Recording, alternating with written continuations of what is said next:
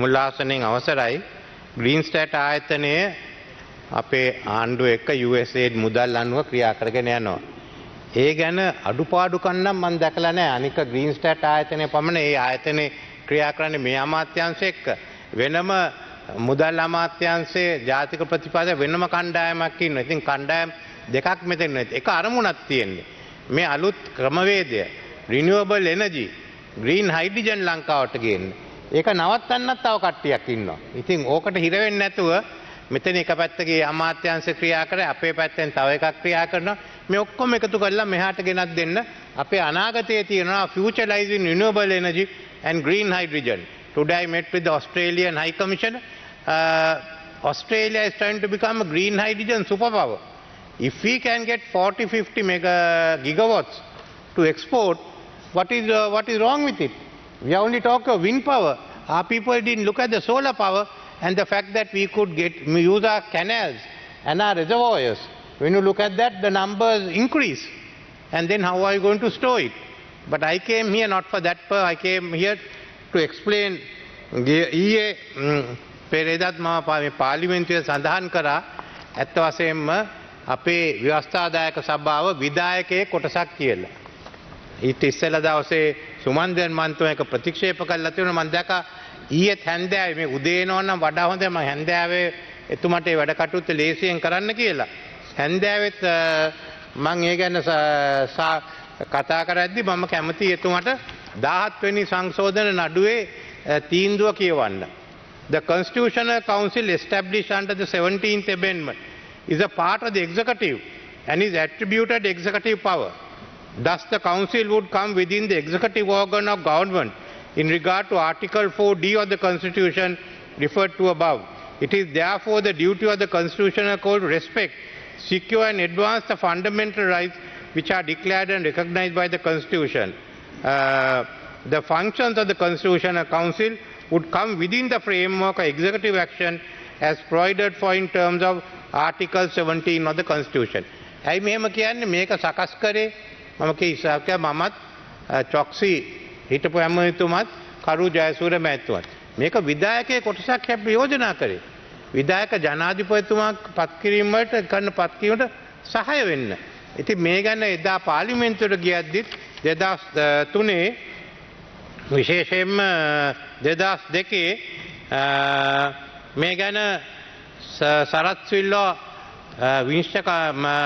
අග්‍රවිංශකාරතුමා දුන්න තීන්දුව තියෙන ඒකට විංශකාරෝ 7 දෙනෙක් හිටියා. ඉතින් මේ තීන්දුව තමයි අපි තාම ක්‍රියා කරන්නේ. ඇයි මේක ව්‍යවස්ථාදායක බලය කිව්වේ මම දන්නේ නැහැ. මොකද ඒ අවස්ථාවේදී Center for Policy Alternatives Guarantee Limited වෙනුවෙන් පෙනී සිටියේ සුමන්දිරන් මැතිතුමා. එතන ඇවිල්ලා මේක කිව්වයන් පස්සේ මෙතෙන්ට ඇවිල්ලා කියනවා නෙමෙයිද? He was in a case where they acknowledged it as being a part of the executive and now he says not a part of the executive. දෙවනුව කතාවක් කරා මේ අපි තීරණයක් අරගෙන ඉඳලා විපක්ෂයේ ඒ කාලෙදී දෙන්නම අවිස්සාවෙලෙන් එනවනේ මේ විශේෂයෙන්ම එතුමා කිව්වා මේ නීතිඥ සංගමේ ප්‍රකාශයකට අපි අත්සන් කරලා තිබුණා කියලා මේ ඉස්සෙල්ලා විධායක ජනාධිපතිකම අහෝසි කරන්නට ක්‍රියා කරන මම එකක් කියන්නම් මට ඔය නීතිඥ සංගමේ මාව කැඳෙව්වෙත් නැහැ මගෙන් ඇහුවෙත් නැහැ මම මොකක්වත් අත්සන් කළත් නැහැ. ඉතින් එහෙම එකක් තිබුණා නම් මම ඇහුවා අනික් පක්ෂ වලින් ඒ පක්ෂයට දෙමළ පක්ෂවත් ඒක ද්‍රවිඩ පක්ෂවත් මේක දැනගෙන ඉන්නේ. සමහර අයට මේක කොපි ලැබිලා තිබුණා මටත් පස්සේ කොපියක් හම්බුණා අත්සන් කරලා තිබුණේ නැහැ. මම ඇහුවද්දී මේක සමහර විපක්ෂ නායකවරු අත්සන් කරාට තමන්ගේ පක්ෂ කෘත්‍යාධිකාරී මණ්ඩලයෙන් එකකවත් සම්මත කරලා තිබුණේ නැහැ. ඉතින් කොහෙද මේක කිව්වේ? කොහෙන්ද මේක ගෙනාවේ? කොහෙන්ද මේ ප්‍රකාශයක් ගැන කියන්නේ? අපි එදා ඒ කාලේ මැයි 9 වෙනිදාට ඉස්සෙල්ලා සතිය අපි සාකච්ඡා කරද්දී අපි ඔක්කොම එකඟ වෙලා තිබුණා මේ ආණ්ඩුවට ගෙනියන්න බැරි නම් අයින් වුණොත් පළමුවෙන්ම විපක්ෂ නායකතුමා කැඳවන්න ඕනේ. එතුමාට කැඳවන්න බැරි නම් කරන්න පුළුවන් කවුද කියලා පාර්ලිමේන්තුවේ සාකච්ඡා කරමු. ඒ ගැන කිසිම ප්‍රශ්නයක් නැහැ.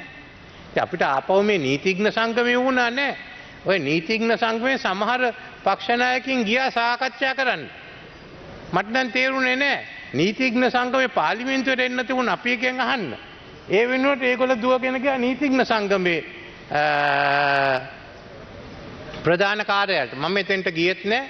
මං සම්බන්ධ වුණෙත් නැහැ. මගේ කාරණා තිබුණා. ඊළඟට මොකද්ද සිදු වුනේ? 7 වෙනිදායි 8 වෙනිදායි නීතිඥ සංගමයේ ගිහින් ගෝඨාභය රාජපක්ෂ ජනාධිපතිතුමා කතා කරා. එදා කතා කරේ මේ විපක්ෂ නායකටවත් කාටවත් දෙන එක නෙමෙයි. එදා කතා කරේ දේශපාලනෙන් තොර කවුරු හරි පවත් කරන්න ඕන කියලා. ඕන්නම් മന്ത്രിවරයෙක්ට පාර්ලිමේන්තුවෙන් ඉවත් වෙලා ජාතික ලයිස්තුවේ මන්ත්‍රයට පාර්ලිමේන්තුවේ ඉවත් වෙලා ඒ පුද්ගලයාව දාලා ඒ පුද්ගලයාට අගමැතිකම බාර දෙන්න කියලා. මේ කතා කරේ කරුජල් සිරිමැතිතුමා ගැනවත් නෙමෙයි. ඒ කවුරු ගැනවත් කතා කරේ නැහැ. එදා අඟහරු මේ සිකුරාදා වෙනකොට මම දන්නවා නීතිඥවරුන්ට ඒගොල්ලෝ බලාපොරොත්තු වෙන්නේ ශාලිය පීරිස් මහත්මයා മന്ത്രിවරයෙක් වෙලා අගමැති වෙයි කියලා. ඔක රහසක් නෙමෙයි. අපි ඔක දන්නවා. ඒත් 9 වෙනිදා ওই වැඩේ වෙනස් වුණා. මෙතන ඇති වුණේ ගෝල් ෆේස් සිද්ධියෙන් ඒක වෙනස් වුණා. ඒ පාරවත් මේ කවුරුවත් කතා කරේ බං හිතන්නේ එදා පාර්ලිමේන්තු කණ්ඩායම මේවා කතා කරා කියලා. එතෙන්ට විපක්ෂ නායකතුමා ගියා. අපිට අනුර කුමාර දිසානායක මන්ත්‍රීතුමා ගියා. ඒගොල්ලෝ එතනින් පළව හැරියා. එතන ගියේ ඒක වෙනස් වුණා. එතකොට හිතුවේ මේක තවත් හොඳයි කියලා නිර්පාක්ෂික අගමැතිවරයෙක් හොයාගන්න. ඉතින් මෙතුමා ගිහින් එදා ගිහින් ඒක ප්‍රතික්ෂේප කරා. ඒ ගැන මට වාද කරන්න යන්නේ නැහැ. ඒක අපි කියන්න තියෙන දෙක. ඒ කරාන් පස්සේ ආපහු මට සරත් ෆොන්සේක මන්ත්‍රීතුමාත් ගියා. ඉතින් මෙතන දැන් බලාගෙන ඉන්නවා නිර්පාක්ෂික අගමැතිවරයෙක්ට එන්න කියලා. සූටුත් මහගෙනලු හිටියේ. සූටු දැන් විපක්ෂ නායකතුමා මේක අරගෙන නැහැ. සූට් මහගෙන හිටියා. මේ ඔබතුමා වැරද්ද. ඔබතුමාලා ගිහින් කිව්වා ජනාධිපතිතුමාට මාව කැඳවන්න කියලා.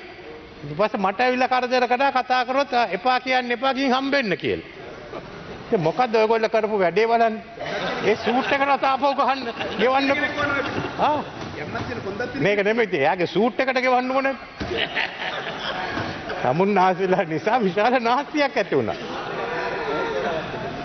එච්චරයි වුණේ. ඊට පස්සේ මේ සිකුරා අඟහරුවාදා මං හිතන්නේ කිසිම මේ දේශපාලන පක්ෂයක පාර්ලිමේන්තු කණ්ඩායමක රැස් වෙන්න පුළුවන් කියලා.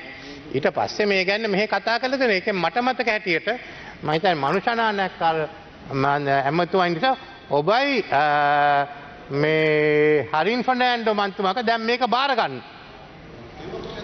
ඒක තමයි. ඔබතුමාලා ඒක පස්සේ එකෙන් වෙන් වෙලා ගියා. රාන් වික්‍රමරත්න මහත්මයා කිව්වා අපි බාරගත්තේ නැත්නම් මේක රනිල් වික්‍රමසිංහ බාරගත්ත මොකද්ද කරන්න කියලා. ඒක තාම දැන් හිතේ ඉන්නවා. මොනවාද එච්චරයි උන්නේ. කමන්නේ මේ පක්ෂ මම සජ්ජබෙට චෝදනා මොකුත් කරන්නේ උනේ එකක් කියන්නේ ඒගොල්ලෝ ඊට පස්සේ ඉතින් මොකද්ද සුමන්දන් මන්තුමා ආවන්නේ රැස්වීම වලට.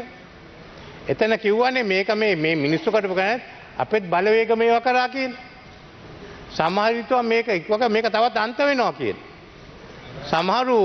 සමහරු හිතුවා මේක අර ද්‍රවිඩ ඩයස්පෝරාව කරා කියලා. ඒක උනේ නෑ. මං ඇහුවාම මෙතන අනික් ද්‍රවිඩ පක්ෂ මන්ත්‍රී ඒගොල්ලෝ කොහොමද එතුමාට ඩයස්පෝරා එක එච්චර සම්බන්ධ නෑ. එතුමා දන්නේ නෑ ඔබතුමාත් දන්නවත්. ඒ අය එතනට සම්බන්ධ වෙලා නෑ. ඔය අන්තයක හිටපු අයත් කිව්වා අපි කිසිවද මෙතන හිටියේ අපි හිතුවේ රාජපක්ෂලට සිංහල සහයෝගය තියෙනවා කියලා. අපි මේකට අපිට කරන්න බෑ කෙනෙක්ම අපිට මේ යාපනයේ 1000ක් එකතු කරන්න බැරි නම් අපිට පුළුවන් නම් කොළඹ මෙච්චර සංඛ්‍යාවකින් අපි මොනාටද මේක අපි ගිහින් බලය අල්ල ගන්න ඕනේ කියලා. ඉතින් ඒක දැම්මට ඒගොල්ලෝ නෙවෙයි මෙතන තියෙන්නේ මොකද්ද මේ බලවේගය? ඇයි එතුමා මන් දන්නේ එතුමා මෙතන හිටියේ නැති එක මම කනගාටුයි. ඇයි කිව්වේ මේක මීට වඩා අමාරු තත්වයකට යනවා කියලා ඒක වුණානේ. 9 වෙනිදා සංවිධායකයෝ ඇවිල්ලා ජනාධිපතිව පන්නලා සංවිධාන වෙලා ඇවිල්ලා ඊට පස්සේ මම ගෙදරට ගෙනි තිබ්බා. දැන් ඔතනදී මෙතන අපි කැඳෙව්වහම නායකයින් මේ ගැන කතා කරන්නේ මොකද්ද සිදුුනේ? අපි දන්නේත් නෑ. කතානායක අපිට කතා කරන විපක්ෂ නායකවරු එතන කතානායකතුමා ගෙදර. එතනදී මොකද්ද කිව්වේ? මගෙන් ඇහුවත් මං කිව්වා ජනාධිපතිව ඉවත් වෙනව නෑ. මගෙන් ඇහුවා මං කිව්වා වෙන බෞතරයක් තියෙන පුද්ගලෙක් ඉදිරිපත් වුණොත් එතකොට මට අයින් වෙන්න ඕනේ. කොහොමත් මට සිදු වෙනවනේ. හෙට හරි බහුතරයක් තියෙන පුද්ගලයෙක් ආවත් අගමැතිතුමාට ඉවත් වෙන්න. එයාට ගන්න තියෙනවා. ඉතින් ඒකයි නීතිය. නෑ අයින් වෙන්න මං ඒව කොහොමද මං අයින් වෙන්නේ? කවුද එතකොට හිද්දස පුරවන්න යන්නේ? කාටවත් බහුතරයක් තිබුණ නැත්නම් එතන දැන් වෙන බලවේගයක් හිටියක් තිබුණාද මේකට? වෙන බලවේගයක් තිබුණාද එදා? කොහොම හරි මට පුළුවන් වුණා සවුන්දා ගිහින් ආපහු කැබිනට් මණ්ඩලය රැස් කරන්න. රැස් කරලා මුණ ගැහෙන්න. ඒ පාර හිතුවා දැන් මේක හරියන්නේ ආපහු ගන්න ඕන කියලා බදාදර ලෑස්ති වුණා. එදා ඉස්සෙල්ලා මොකද්ද කරේ? මම කාර්යාලය ඇවිල්ලා අගමැති කාර්යාලය අරගත්තා. ඒක එතනදී අගමැති කාර්යාලයට ගැහුවා. එතන ඉඳන් පාර්ලිමේන්තුවට එන්න හැදුවා. ආපහු මෙතෙන්ට පක්ෂ නායකයින් රැස් වුණා. පාර්ලිමේන්තුව බේර ගන්න බැලුවද? කවුරුද කිව්වේ මේකයි කරන්න ඔය තියෙනවා මේ බලන්න කරුණා කරලා ගිහින් ඒක සියල්ලම වීඩියෝ ගත කරලා තියෙන්නේ පාර්ලිමේන්තුවේ. අන්තිමට මොකද මෙයාට ඕනේ ආණ්ඩු මාරු කරන්න. පාර්ලිමේන්තුව බලා ගන්න නෙවෙයි. පාර්ලිමේන්තුව බලාගෙන ආණ්ඩුවට බහුතරයක් නැත්තම් කොහොමද ඉන්න ආණ්ඩුවට අපි ඔක්කොමට ගෙදර යන්න සිදු වෙනවා. ඒක කරේ නෑ. ඒ පාර තමයි මට සිදු වුණේ හමුදාවට කියන්නේ කොහොම හරි මේක ආරක්ෂා කරන්න. එහෙනම් මේක අවසන් වුණේ පාර්ලිමේන්තුව වල. ඒ කියන්නේ අපේ වරප්‍රසාද හතරවෙනි වගන්තිය යටතේ පාර්ලිමේන්තුවේ බලතල නැති කරන්න ගිය එක. පාර්ලිමේන්තුවේ බලතල ජනතාවගේ අයිතිවාසිකම් උල්ලංඝනය කරන්න ගිය එක. එහෙනම් අපිට තියෙනවා මේ වගේ විභාග කරන්න බලය අපිට තියෙනවා. ඉතින් මං කියන දේ සුමන්දන් මන්තුමා පිළිගන්නේ නැත්නම් මෙතන තව ඇවිල්ලා වාද විවාද කරන්න උවමනා නැහැ. පාර්ලිමේන්තුවේ කොමිටියක් දාලා ඒ ගැන හොයලා බලන්න. මොකද අපිත් බලන්නේ මොකද්ද තිබුණේ මේ බලවේගය කියලා මේක පිටිපස්සේ. කවුද මේක සංවිධානය කරේ? අර ඇරබ් ස්ප්‍රින්ග් එක වගේ ඔරෙන්ජ් රෙවොලියුෂන් එක වගේ එහෙම මෙහෙනේ නැත්තම් බලය අල්ල ගන්න. මං ගේ පිච්චුවා කියලා පැනලා ගියා නම් එතකොට එතන බලය එන හිදසක් තියලා. නැත්තම් මෙතෙන්ට එනවා පාර්ලිමේන්තුව වට කරගත්තා කියලා. අපි එතෙන්ට ආවිති මේවා ගැන අපි හොයලා බලමු. මට නම් ප්‍රශ්නයක් නැහැ. මේ විපක්ෂ නායකතුමාටවත් මේ පක්ෂයටවත් කිසි දවසක ඒක නම් මං චෝදනා කරනවා. ඔබතුමන්ලත් ප්‍රජාතන්ත්‍රවාදී ඒක මං ඉගැන්නුවා. ඉතින් ඒ නිසා එතන මේක නැහැ. ඒ මොකද්ද මෙතන උනේ කියලා මං අහන්න කැමතියි. ඉතින් මෙතුමා ඊයේ ප්‍රකාශ කරපු නිසා මට සිදු වෙනවා මෙතෙන්ට ඇවිල්ලා කියන්නේ නැත්නම් හිතයි මේ අපි එකඟ වෙලා ඊට පස්සේ පැනලා ගියා කියලා. ඉතින් කවුද මෙතන හිටියේ? කවුද කෝට් මහලා තිබුණේ? කවුද බලාගෙන හිටියේ? හිතුවද විපක්ෂ නායකතුමා ගත්තේ නැත්නම් පස්සේ මටයි එක එන්නේ කියලා? එහෙනම් බලන්න මේකට සම්බන්ධ වෙන හැම එක්කෙනාම කවුද ආරක්ෂා කරේ? කාගේ නීතිඥයෝද ගියේ? මොකද්ද සිදු වුනේ? පළවෙනි වතාවේ මැයි මාසෙද කොහෙද අපිව මැයි මාසේ මුල් මේ අප්‍රේල් මාසේ අපිව මේ පාර්ලිමේන්තුව වට කරද්දි මොකද්ද සිදු වුනේ?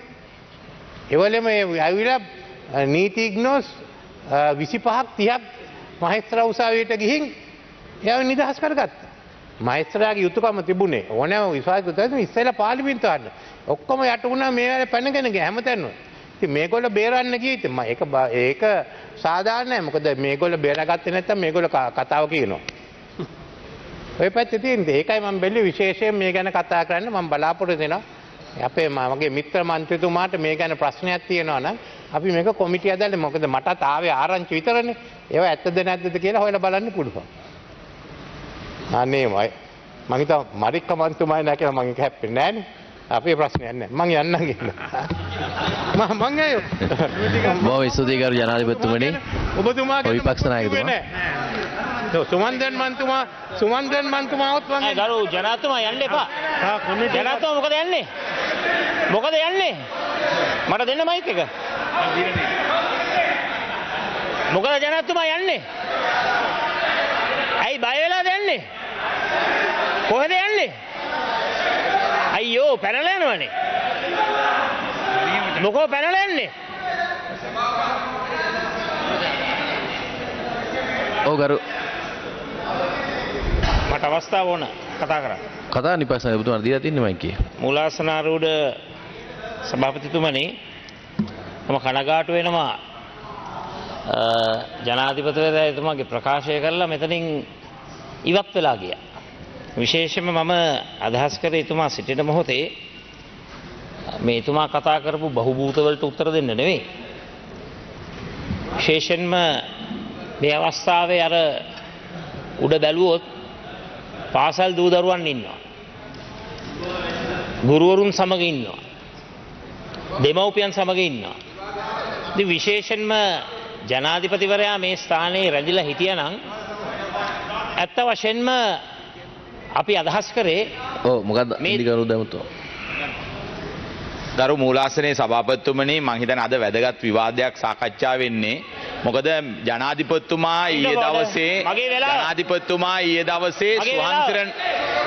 ජනාධිපතිතුමා ඊයේ දවසේ සුහන්තිරන් මන්ත්‍රීතුමාට තමයි උත්තරයක් අද දුන්නේ. ඒ නිසා විපක්ෂ නායකතුමා සුහන්තිරන් වෙලා හරියන්නේ නැහැ. ඒ නිසා විපක්ෂ නායකතුමාට ඕන වෙලාවට උදේ පාන්දර කෑ ගහන්නයි මේ වෙලාවට ගන්නයි මේ විවාදය අපිට ගෙනියන්න බෑ. කරුණාකරලා මේ විවාදය අරන් දෙන්න. විපක්ෂ නායකතුමා මම හිතන්නේ මේ විවාදයට ගරු විපක්ෂ නායකතුමා මම හිතන්නේ මේ විවාදය යන අවස්ථාවේ තමයි ඔබතුමාට කාලය ලබා දුන්නේ. තාමත් කෙටියෙන් මම හිතන්නේ අදහස් දැක්වීම කරන්න.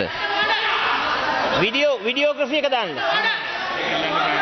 ඇත්ත වශයෙන්ම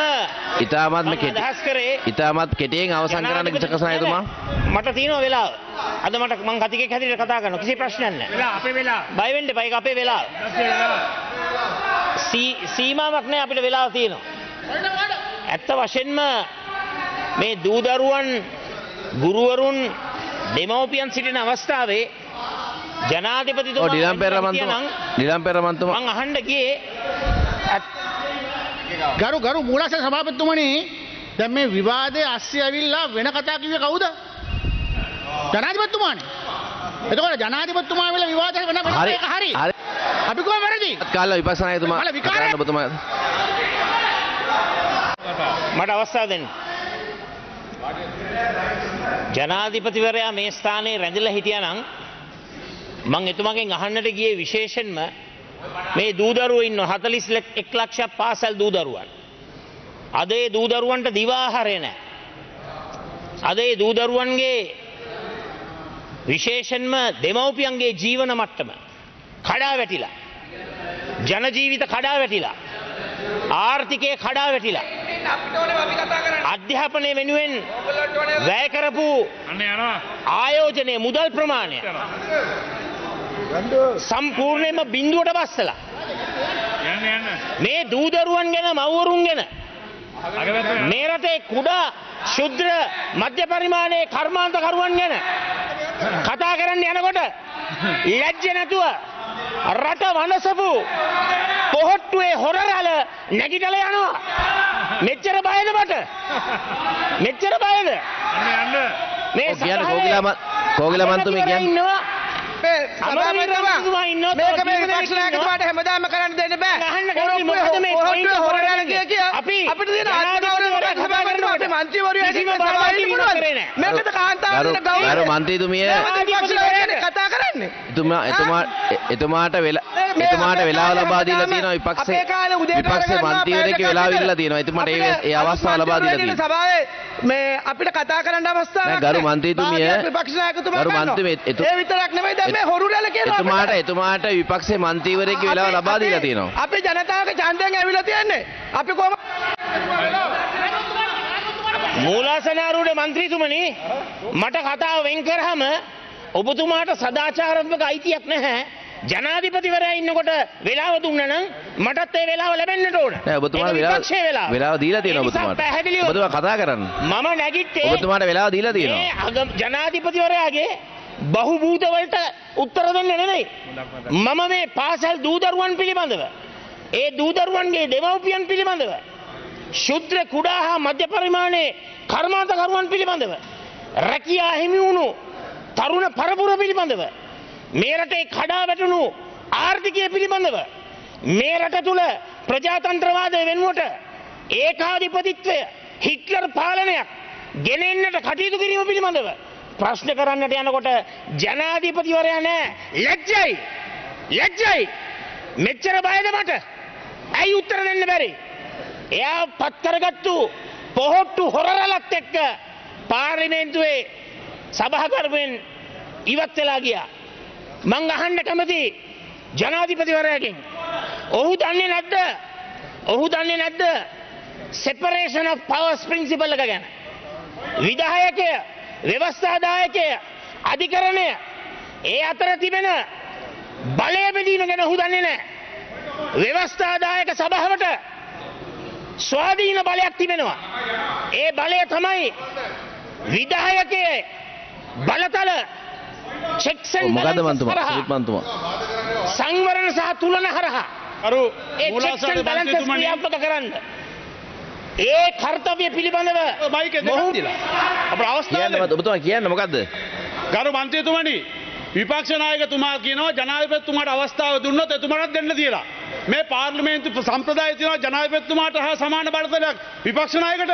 එහෙම එකක් තියනවද? නෑ, එතුමාට ගරු මන්තුමා එතුමාට විපක්ෂයේ මන්ත්‍රීවරයෙක්ගේ වෙලාව ලබා දීලා තියෙනවා. මූලාසනාරූඪ මන්ත්‍රීතුමනි, ආණ්ඩුක්‍රම ව්‍යවස්ථාවයි ස්ටෑන්ඩින් ඕඩර්ස් පොතකුයි මේ මන්ත්‍රීතුමාට යවන්න පොඩ්ඩක් ඉගෙන ගන්න.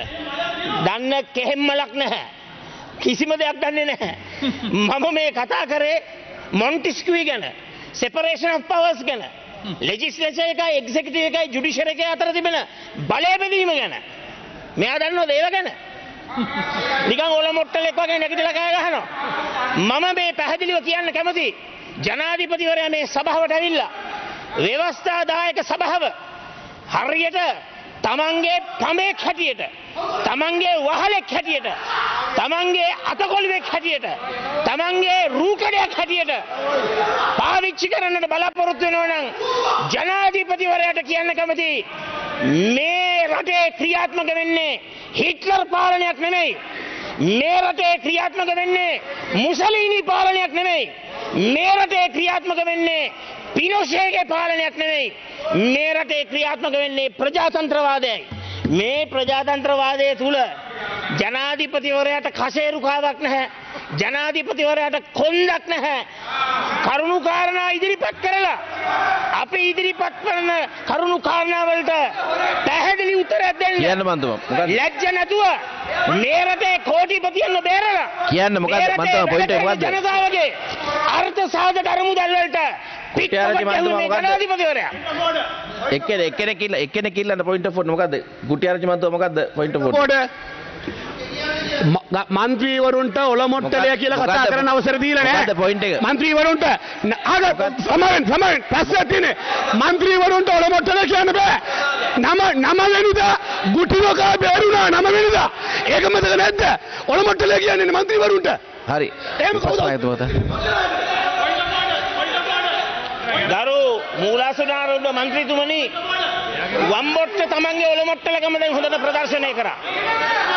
වම්බොට්ට හොඳට තමන්ගේ ඔලොමොට්ටලකම ප්‍රදර්ශනය කරා මේ මොහොතේ. ඒක තමයි වුනේ. කරුණාකරලා නිශ්ශබ්ද වෙන්න. ඉල්ලීමක් කරනවා ජනාධිපතිවරයා කතා කරනකොට මොකද්ද පොයින්ට් එක? මොකද්ද පොයින්ට් එක? පක්ෂග්‍රාහී වෙන්න එපා. නෑ පක්ෂග්‍රාහී පොයින්ට් ඔෆ් ඕඩර් එක ඉල්ලන්නේ පක්ෂ නායකතුමා. පක්ෂග්‍රාහී වෙන්න එපා. පක්ෂග්‍රාහී නෑ පොයින්ට් ඔෆ් ඕඩර් එක ඉල්ලලා මම පොයින්ට් ඔෆ් ඕඩර් දෙන්න බැරිලා ඉන්නවා. කතා කරන්න අයිතියක් තියෙනවා. මොකද්ද පොයින්ට් එක? කතා කරන්න අයිතියක් නියෝගවල මොකද්ද පොයින්ට් එක? කියනවාද මේ පාර්ලිමේන්තුවේ ජනාධිපතිතුමා කතා කරපුවාම ඊට පිළිතුරු දෙන්න විපක්ෂ නායකට එහෙම තියෙන ස්ථාවරිය වල එහෙම තියෙනවද? ඔබතුමා කතා කරන්න. එතුමා කිව්වේද? පැහැදිලිවම මුළු රටම දැනගන්නට ඕන බියගුළු ජනාධිපතිවරයා, මූණ දෙන්න බැරි ජනාධිපතිවරයා, කසේරුකාවක් නැති ජනාධිපතිවරයා, කොණ්ඩපණ නැති ජනාධිපතිවරයා මේ සභාවේ අපේ අදහස් වලට සවන් දෙන්නේ නැතුව නැගිටලා ගියා. මොකද ඔහු රකින්නේ ලුම්පන් ධනවාදී ප්‍රතිපත්තිය තුල මේ රටේ සුපිරි පෝසතුන්, මේ රටේ කෝටි ප්‍රකෝටිපතියන්. ඒ නිසා තමයි දේශීය ණය ප්‍රතිව්‍යුහගතකරණය කරනකොට මේ රටේ කම්කරු ජනතාවගේ වැඩ කරන ජනතාවගේ අර්ථ සාධකයට පිට්පොකට් ගැහුවේ. මොනවා කතා කරනවද? ජනාධිපතිවරයාට බෑ. මොකද්ද පොයින්ට් එක? අස්වැසුම වැඩසටහන ක්‍රියාත්මක කරන්න. ජනාධිපතිවරයාට තේරෙන්නේ මේ රටේ දරිද්‍රතා රේඛාව ගරු මූලාසනාරු මණ්ඩිතුමනි මගේ පොයින්ට් එක මෙතුමා කියනවා ජනාධිපතිතුමාට කසේරුකාවක් නැහැ කියලා. එහෙනම් මෙතුමා බාර ගන්න බෑ. බාර ගන්න එන්න කියලා පැනලා ගිහිල්ලා. මෙතන දැන් කොසේරුවක් නැහැ. හරි බොයිස්. මම දන්නවා මූලාසනයේ සහයත් ඇතිව නෑ මූලාසනේ විපක්ෂ නායකයා මූලාසනේ සහයක් නෑ මෙතෙන් ආවට පස්සේ පක්ෂග්‍රාහීත්වයක් නෑ පොයින්ට් එකක් එල්ලුවා මම පොයින්ට් එක දෙන්න බැඳිලා ඉන්නවා පක්ෂග්‍රාහීත්වයක් නෑ මගේ පක්ෂග්‍රාහීත්වයක් නෑ කවුරු හරි මන්ත්‍රීවරයෙක් මූලාසනාරූඪ නෑ ගරු විපක්ෂ නායකතුමා ඔබතුමා නෑ පක්ෂග්‍රාහී නෑ කවුරු හරි මන්ත්‍රීවරයෙක් පොයින්ට් ඔෆ් ඕඩර් එකක් ඉල්ලුවොත් මම ඒක දෙන්න බැඳිලා ඉන්නවා නෑ ඒක සම්පූර්ණයෙන්ම වැරදි ඔය මූලාසනාරූඪ මන්ත්‍රීවරයා ඔබතුමා කතා කරන්න මේකටත් වෙලා වෙනවනේ ඔබතුමා කතා කරන්න ආවරණියෝග කියවන්න ඔබතුමා කතා කරන්න කොන්දක් නැහැ තමන් ප්‍රකාශ කරලා තමන්ට පෞරුෂත්වයක් තියෙනවා තමන්ට අභිමානයක් තියෙනවා නම් කොන්දක් තියෙනවා නම් තමන් ඉදිරිපත් මූලාසනේ මන්ත්‍රීතුමනි ස්ථාවර නියෝග 86 91 අන්න ස්ථාවර නියෝගවල පොයින්ට් ඔෆ් ඕඩර් කිව්වේ මෙන්න තියෙනවා විවාද නීති. මේ විවාද නීති අනුව ඒවා යම් කතිකයක් උල්ලංඝනය කරලා තිබෙනවා නම් ඒ රීති ප්‍රකාරව අංක කියලා ඔබෙන් ඉවසරේ ඉල්ලන්න පුළුවන්. පොයින්ට් ඔෆ් ඕඩර් කියපු ගමන් ඔබට අහන්න පුළුවන් මොන ස්ථාවර නියෝග අංකයද කියලා. හැබැයි එහෙම අංකයක් නැතු මේ හොරු ටික කෑ ගහන එක ඒක තමයි මන්තුමා ඇහුවේ මොකද්ද පොයින්ට් එක ඊට පස්සේ තමයි එතුමාලා ඇහුවේ. ඔබතුමා කතා කරන්න ඔබතුමා. මම අහන ප්‍රශ්නේ තමයි රටේ ජනාධිපතිවරයා විධායකයයි කියන ජනාධිපතිවරයා head of state ඇවිල්ලා මොනවද කරන්නේ බියගුළු නිවිට ක්‍රියාවක් නේ මේක ඇතුළට ඇවිල්ලා විනාඩි 10ක් කතා කරලා ඒකට ප්‍රතිවාද දක්වනකොට ඒකට අදහස් ඉදිරිපත් කරන්න යනකොට ඒවට සවන් දෙන්නේ නැතුව තමන් පත් කරපු හොර රැළත් එක්ක ඉවත් වෙලා යනවා මොන විහිළුවක්ද මොන ලැජ්ජාවක්ද මම ජනාධිපතිවරයාගෙන් අහන්න ගියේ පැහැදිලිවම දේශීය ණය ප්‍රතිව්‍යුහගත කිරීමේදී මොකද්ද පොයින්ට් එක මොකද්ද අපේ 12ත මන්තුමා මොකද්ද පොයින්ට් එක ගරු සභාපතිතුමනි මම මේක කතා කරන්නේ ස්ථාවර නියෝග සහ වරප්‍රසාද පනත යටතේ මම මේ පොයින්ට් එක ගේන්නේ විශේෂයෙන්ම ස්ථාවර නියෝග වල තියෙනවා පාර්ලිමේන්තුවේ නොගැලපෙන වචන කියනවා ඒවා ඉවත් කරන්න ඕනේ කියලා මම මේක සම්බන්ධ කරනවා දැන් මෙතුමා දිගින් දිගටම මේ දීර්ඝ කාලයක් තිස්සේ මෙතුමා මේ ඉන්න ආණ්ඩු පක්ෂයේ අපි ඉන්න മന്ത്രിවරු සිළු දෙනාට නිවට මෝඩ ඔවැනි වචන කියනවා. දැන් මම ඔබතුමාට නවත්තන්න මම යෝජනාවක් කරන්නේ. ගරු සමප්‍රිය මන්ත්‍රීතුමා මම යෝජනාවක් කරන්නේ.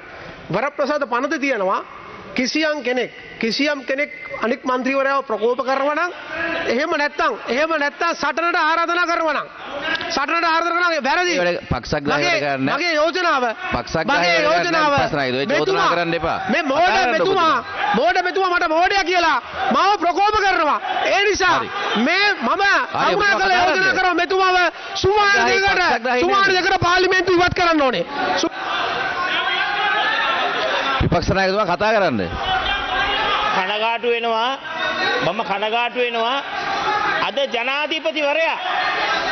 ජනාධිපතිවරයාට පෞරුෂත්වයක් නැහැ ජනාධිපතිවරයාට කොන්දක් නැහැ තමන්ගේ මතය ඉදිරිපත් කරලා ඒ මතය හරිද වැරදිද නැද්ද කියන එක පිළිබඳව අපේ අදහස් වලට සවන් දෙන්න ඔහුට හැකියාවක් නැහැ ඒ මොකද අපි නගන ප්‍රශ්න වලට එතුමාට පිළිතුරු නැහැ මේ රටේ ගර්භණී මව ඉඳලා මේ රටේ දරු පරපුරේ ඉඳලා මේ රටේ මව් පරපුරේ ඉඳලා මේ රටේ පුරවැසි පරපුර සම්පූර්ණයෙන්ම මොකද්ද කෝකිලා බන්ත පොයින්ට් එක මොකද්ද කියන්නේ පොයින්ට් එක මොකද්ද මේ ගරුසභාපතිතුමනි මෙතුමා මේ කියන කාරණා එක්කම මේ මගේ වරප්‍රසාද ප්‍රශ්න අස්ස මේ රටේ සංතාව වරප්‍රසාද ප්‍රශ්න මෙතුමා මේ දිගින් දිගටම ජනාධිපතිතුමා පැනලා ගියා කියනවා මේ වෙනකොට ජනාධිපතිතුමා අලුතෙන් පත් වුණු තානාපතිවරුත් එක්කලා පාර්ලිමේන්තුවේ ඉන්න සභාවක ඉතින් මේ ඊටමත් පහත් විදියට ජනාධිපතිතුමාව හෙලා දකින්න එක මේ විපක්ෂ නායකතුමා හිටියට කරන ගැන අපි හරි මෙතුමා හැමදාම ඕක තමයි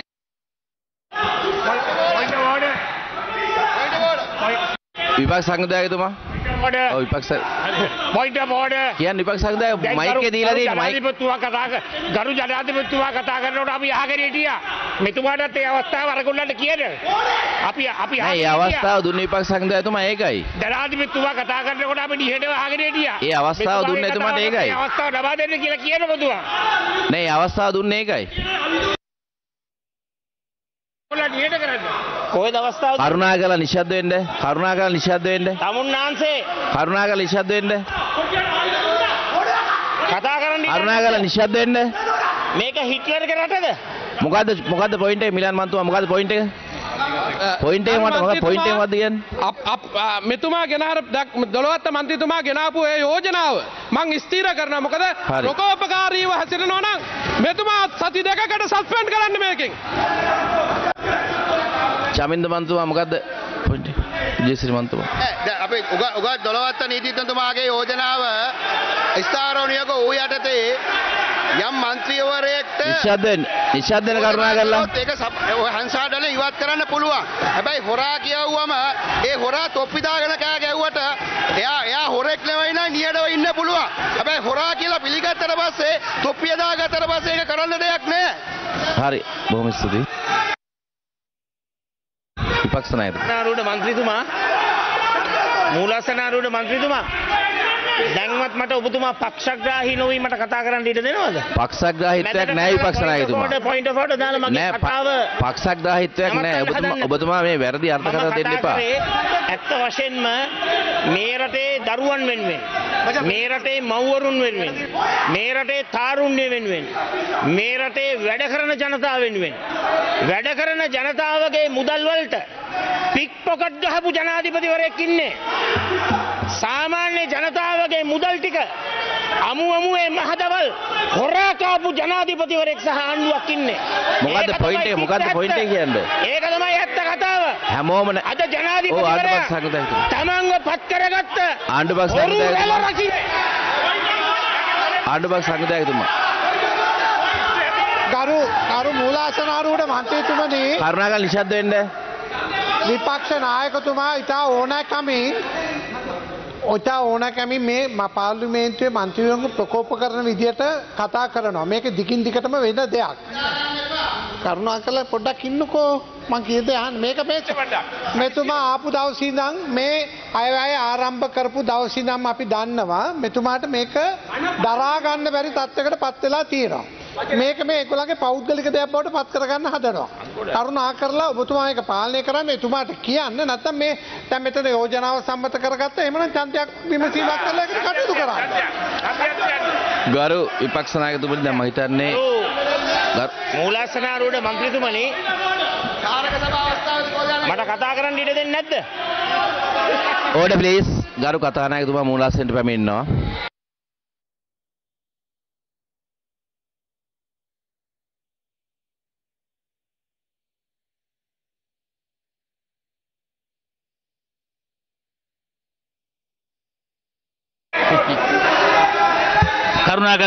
කරුණාකරලා මන්ත්‍රීවරු නිශ්ශබ්ද වෙන්න. නිශ්ශබ්ද වෙලා ඉඳගන්න. නිශ්ශබ්ද වෙලා ඉඳගන්න. නිශ්ශබ්ද වෙලා ඉඳගන්න. ඔව්.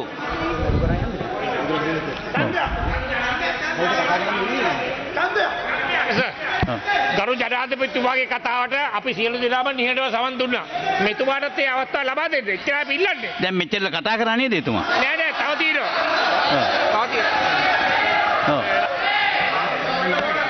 ගරු කතානායකතුමා විපක්ෂයේ වෙලාවෙන් මම වෙලාව ලබා ගත්ත කතා කරන්න.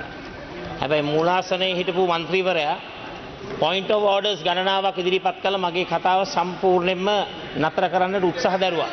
මම ඔබතුමාගෙන් ඉල්ලීමක් කරන කරුණා කරලා බාධාවක් නැතුව මට කතා කරන්න අවස්ථාව ලබා දෙන්න. මම මේ කතාව කරන්නේ මේ රටේ දරු පරපුර වෙනුවෙන්.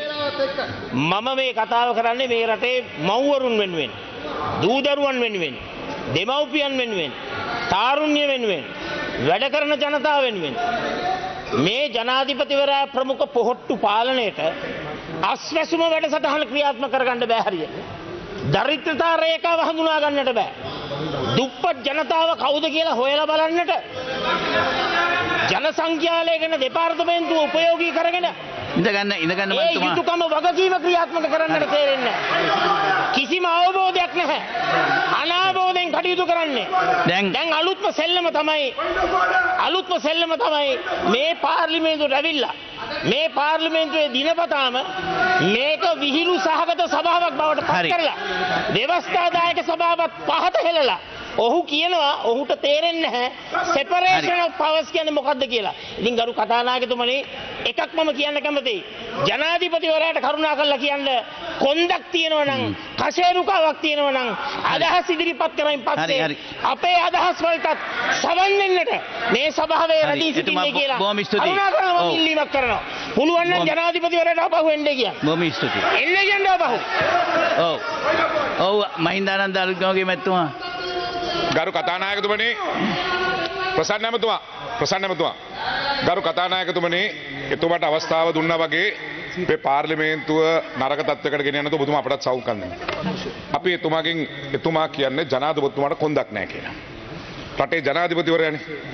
දැන් එතුමාට කොන්දක් නැත්තම් එතුමාට ජනාධිපති ධූරයට ආරාධනා කරාම එතුමා බාරගත්තේ නැති එකෙන් රටම දැනගත්ත කොන්ද නැත්තේ කාටද කියලා.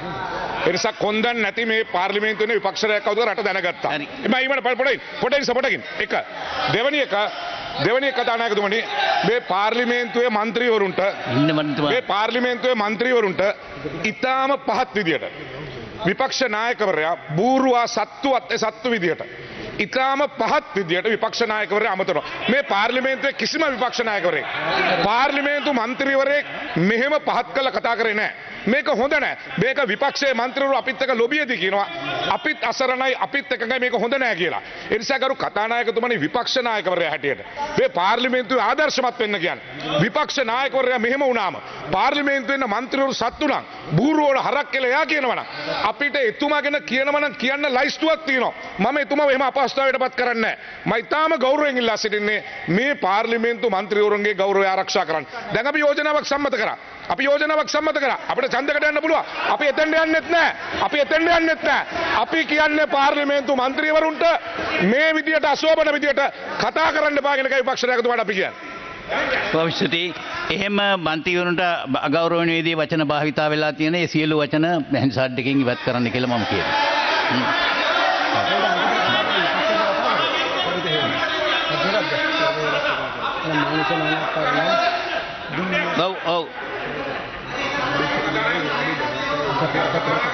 ඔව් මහින්දානන්ද අලුත්ගම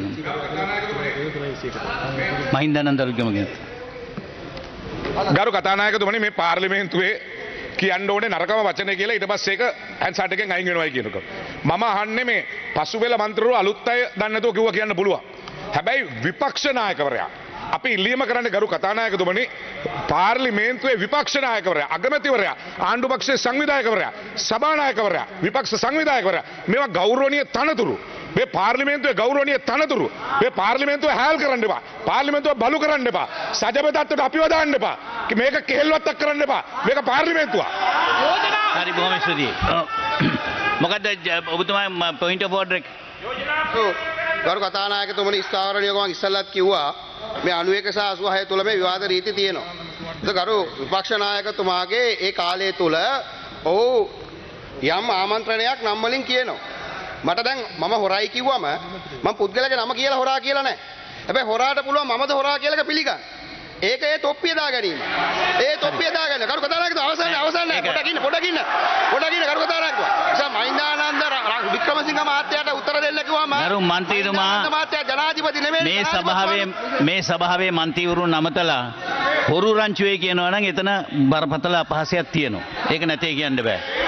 ඒ කරුණාකරලා කිව්වත් කරන්න. කතාව ආදිපස්සේ මනුෂ්‍ය නානක්කාර මන්ත්‍රීතුමා විනාඩි පටන් ගත්තා.